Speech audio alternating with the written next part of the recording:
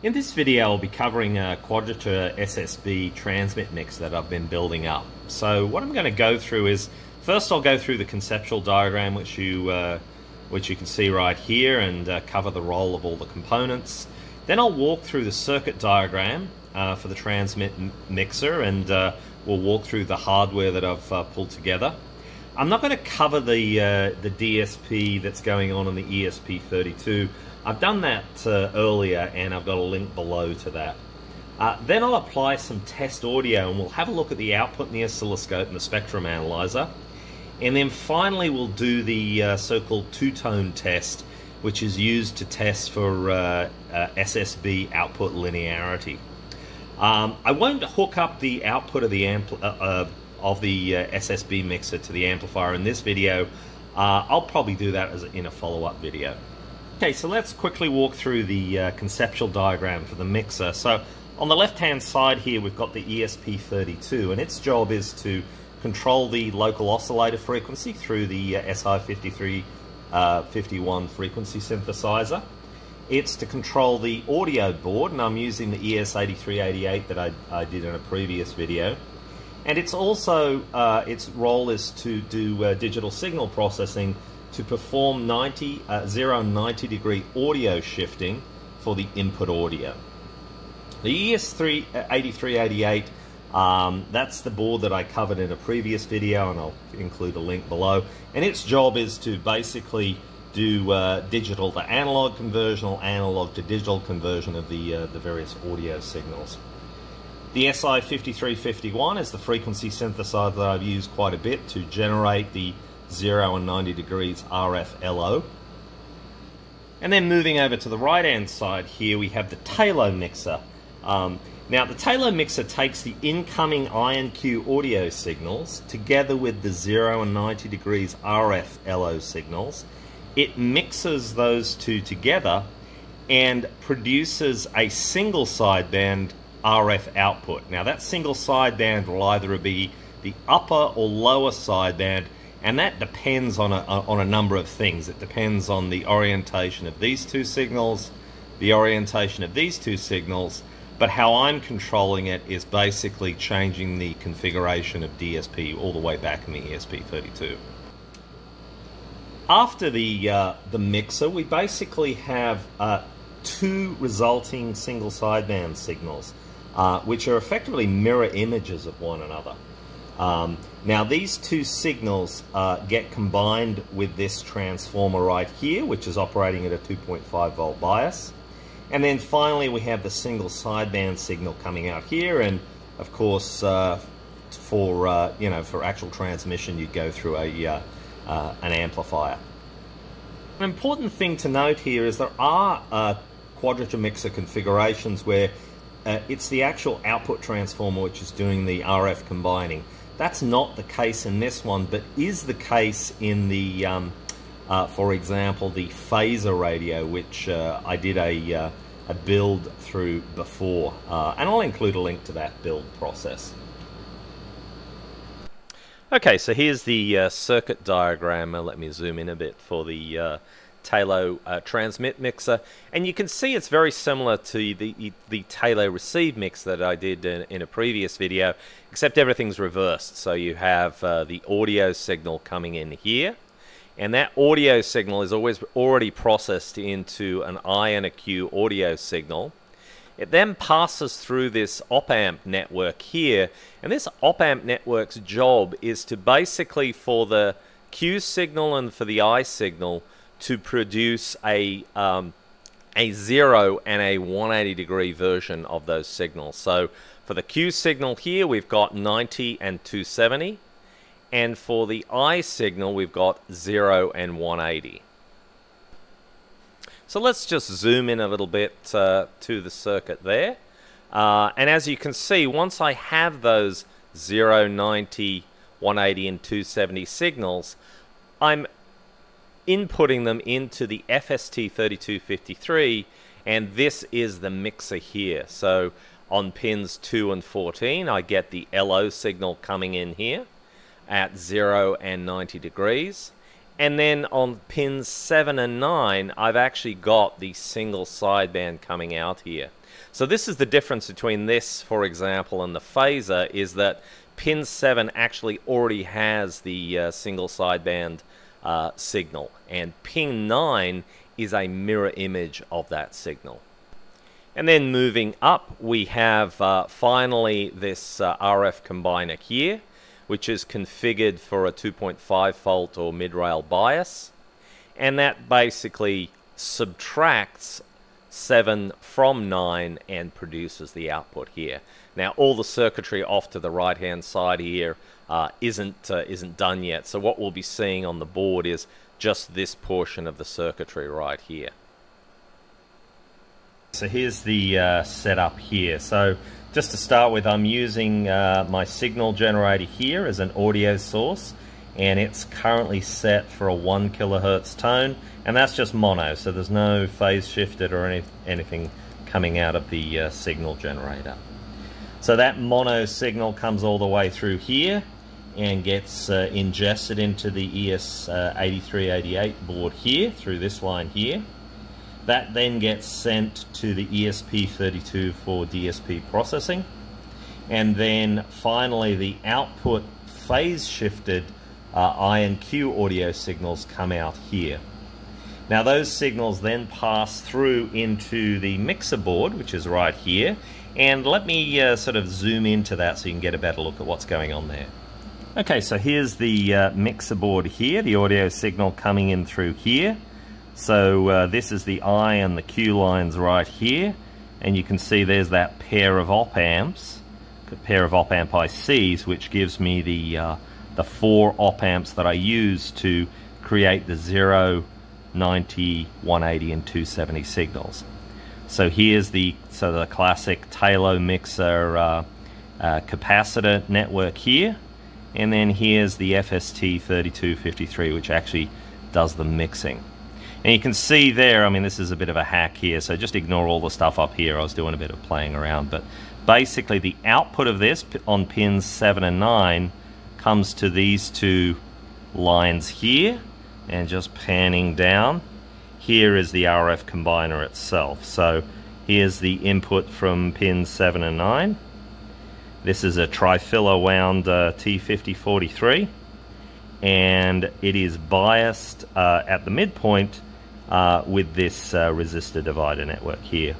And then just moving down, you can see the output comes out right here at this this BNC connection here, and I've got it currently going off to my oscilloscope. So let's have a look at the signal on the oscilloscope and see what we can see. Okay, so here's the output on the oscilloscope, and because this is a single sideband, what we should see with a single tone output is effectively a CW signal at the LO frequency plus or minus the tone. So you can see that's what we've effectively got here. I have this, the LO is set to 14.1 megahertz. I've got a 1 kilohertz tone coming in, and you can see that the oscilloscope's detected the actual frequency at 14.101 megahertz, which is exactly the LO frequency plus that tone. So let's just stop the trace for a moment and drill into it, because you can see there's definitely some mixing artifacts going on there. So I've drilled into the signal a little bit more, and you can see these mixing artifacts here. So this sine wave here is exactly at the frequency of the input tone. So you can see it's creating a ripple in the output. Now we'll see when we go over to the spectrum analyzer kind of you know, what are some of the underlying signals that are causing that. But it's obviously, you can see from here, it's not a pure CW tone. So let's now, what I'll do is I'll recompile the processor to change the phase shift between that is generated from the I and the Q audio signals, and we should get the lower sideband. So let me just compile that onto the board. Bear with me. I'll pile the noise while it's starting up again. And now you can see that signal again, but notice the the frequency there. So it's now detecting 14.0990, which is exactly the LO signal, 14.1 megahertz, minus the audio tone, which is at 1 kilohertz. So let's check that signal out now on the spectrum analyzer. So I'll move over to the spectrum analyzer and we'll have a look at the lower and upper sidebands. Okay, so here we are now on the spectrum analyzer and just walking through the signals here. So this is the lower sideband signal here. This is the suppressed carrier, so you can see it's not completely suppressed. And then here is the very much suppressed upper sideband for that 1 kilohertz tone. Now these the generated signal isn't exact, but you can see this is 14.099 megahertz, which is exactly 14.1 less a kilohertz. So let's see how much suppression's actually there. So the primary single sideband signal's at minus 16 dBms, and then if we go down to the carrier, you can see that's 46 dBm. So we've got 30 dBs of suppression between the single sideband signal and the carrier. And then moving over to the upper sideband signal, you can see that between here and here we've got around about 54 dBs of suppression between the lower sideband signal and the upper sideband signal. So let's do the same thing. I'll change the code, recompile it, and we'll see the results. Okay, so let me just change the code again to basically swap the phase of the I and the Q signals. Just running that now, and it'll take a little while for it to start up. There we go, it started up, and now you can see the exact mirror image that we have there. So now this is the upper sideband signal, the suppressed carrier, and the suppressed lower sideband signal. So one of the other interesting things that you can see is we've got something going on here. So this is a harmonic of this upper sideband signal, and this is exactly 2 kilohertz away from the carrier. So there's quite a bit actually going on in the signal itself. So what I'm going to do now is do the classic two-tone test, which is used to gauge the linearity of an SSB output. And the gist of the two-tone test is you take two non-harmonically related audio signals. The usual two picked are 700 Hertz and 1900 Hertz. You inject them into your SSB mixer, and the output has a special look that we'll see. It's basically a sort of a dual sinusoid, but we'll get to that. So just on the audio signal generator setup we've got here. So I've still got the one output here, but I'm using the output wave combine function to basically mix channels 1 and 2 together and to send them to channel 2. So that's basically that setup. So just going back, channel 1 is 1900 Hertz, channel 2 is 700 Hertz, and let's go over on the oscilloscope and see what the output looks like. So I stopped the output here so we can get a better look at that. And we can see that even though we have some of these sort of mixing artifacts here, we've got what is expected in the output of the two-tone setup, which is to say you've got a clearly defined crossing point here, and there's no flat topping or other sort of distortion on the upper end of the sine wave. So you can see here's that dual sine wave here, and then this crossing point is well defined. So that's for 700 Hertz and 1900. So let's change it up a bit. Let's do let's say 1800 Hertz and 1900 Hertz. And you can see here, I mean, this is a lot better structure in the output here. So I'm interested, if anyone knows how to suppress those mixing artifacts, I'd love to hear about it. But as you can see here, this is a beautiful two-tone picture here. So what we'll do now is let's take that sort of two-tone signal, go over to the signal analyzer, and we'll see what's going on in the frequency domain. Okay, so here we are in the frequency domain here, and just to walk you through the peaks here. So this is that 700 hertz tone, so you can see it's at 14.100 and about 700 hertz. This one over here, just moving to the right, is the 1900 hertz tone, so you can see 14.101, almost 19, close enough. And then moving over to the left, here is the suppressed carrier, and then these two are the suppressed two-tone signals on the lower sideband side. But something else interesting going on here is all these other artifacts here. So you can see, and if let's just move into one of them and see what that looks like. Actually, why don't I change the span out a little bit so we can see what else is going on there. So if we have a look here, let's go back to peak, move over to the right peak.